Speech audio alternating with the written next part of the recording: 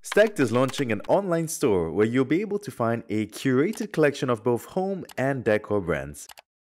Visit stackedhomes.com/store and join our mailing list for exclusive updates.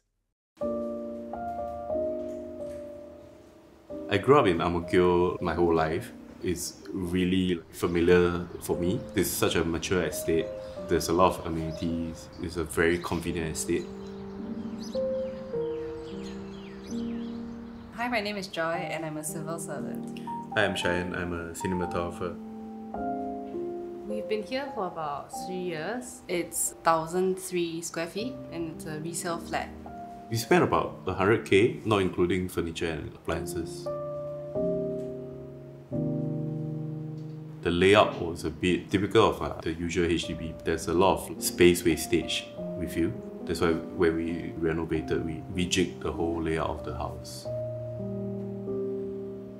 It was what you think of a flat from the 90s. Marble floors, very wide, a lot of like built-in cupboards, a lot of like woodwork, very monotone colored. Inspiration-wise, it was a lot of South American designers. It was a very sudden discovery on Pinterest. You look around the house, there's a lot of curvature, especially the walls, and also inspired our choice of furnishing as well. Because it was a common corridor, we wanted a bit of privacy, but we still wanted to keep our doors open because the crosswind is really good here. So our IDs created a cove, and there was a pebble wash all through the cove.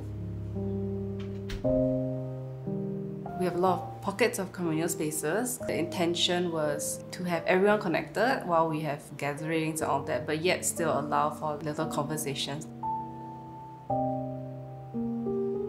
How we chose the material for the flooring is based on the space usage. For the public zones, we use a cement screed, and for the more private areas, we actually use a vinyl.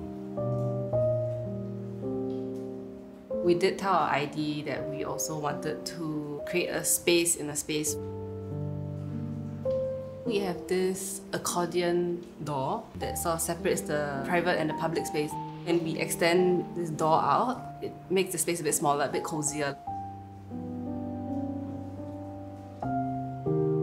We got this ledge because it kind of like reminds you of those cafes where you can just sit by the window and watch the outside world. Since we have an unblocked view, it's quite cool to have a chill out area. In our kitchen, we have a 5 meters long island. Half of it is for dining and half of it is for cooking. From the living space, we can actually look straight into the kitchen and you can sort of see what's happening, because a lot of other homes, the kitchen is quite a separate space. We wanted an open concept kitchen, and we wanted a space where we could have people together and just eat around and sit around together. That extended from the kitchen into a smaller dining area with the cement bench at the side. The green-blue cladding is actually stained wood, and it sort of envelopes our private space away from the public space. Because behind all of that is our master bedroom. We have doors diagonal to the space, so that one opens into the living area and one opens straight into the kitchen area. So initially, each of the rooms only had one door, but because of the sheer size of the space, I think Open Studio thought that for user experience, to minimize having to walk around the space so much, so we can sort of like slip in and out of different spaces into the next. Before COVID, I was the one that used to study a lot. I always call it like my command center. So the desk smack in the center of the room. We have this circular shelving on the wall. So when you look at the person sitting at the chair from the front, it looks like there's a rising sun behind you.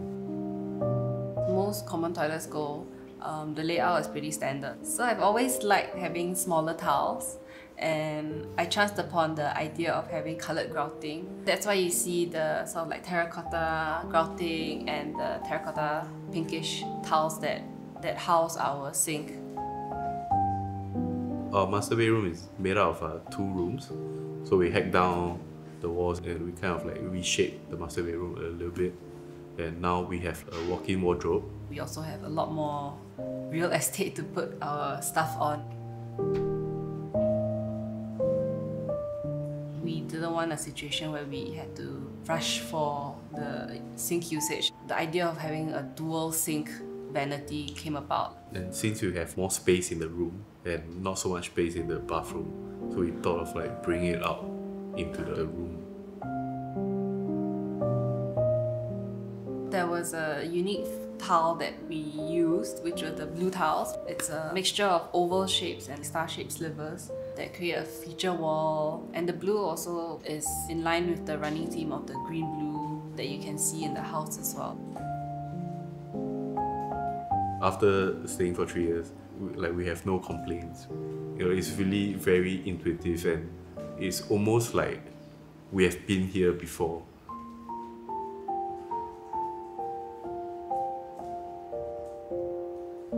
Thanks for staying till the end. Now if you like what you've just seen, do subscribe to our channel and click the bell so that you get updates whenever a new video pops out. And if you'd like to have your home featured, feel free to drop us an email at hello@stakedhomes.com.